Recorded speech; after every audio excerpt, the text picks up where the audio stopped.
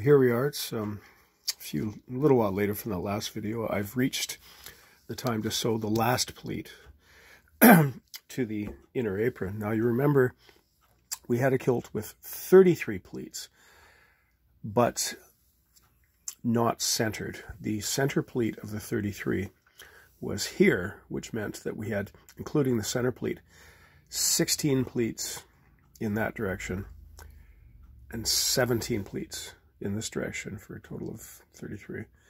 And so it was off center. You had more on one side, and you had elements of detail on this side which are absent from this side. So when you looked at it, your eye, even an untutored eye, would go, hang on, that doesn't look quite right. So we've robbed 2 pleats. So now we have the center here, the white line, and then 15 on either side. Unfortunately, because this cloth is light and it's been strained because the canvas wasn't very wide, so we have some sort of wobbles where the cloth has been pulled. Despite my best efforts, I haven't been able to correct that absolutely perfectly. So I'm hoping that with a bit of judicious ironing and shrinking, I can sort of decrease that visual effect. But here we are. I've reached the 15th pleat on the left-hand side, and it's time to pardon me, shape and sew the inside pleat, the inside apron, I should say. We have, because this was the 16th and 17th pleat here, we have this cutout to deal with, but we're going to deal with that. But when we sew the apron in place, I'm doing this one-handed, it never works very well. The canvas is going to come to, pardon me, the canvas is going to support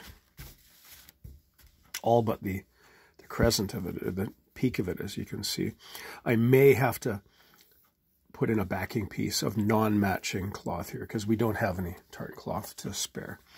I may have to put in a backing piece here to stabilize it. The lower part will be stabilized because either side of this cut is going to be sewn to the canvas to hold it in position. We may have to stabilize that as well, but in any case, this won't be visible when the kilt is done because the lining is going to cover it.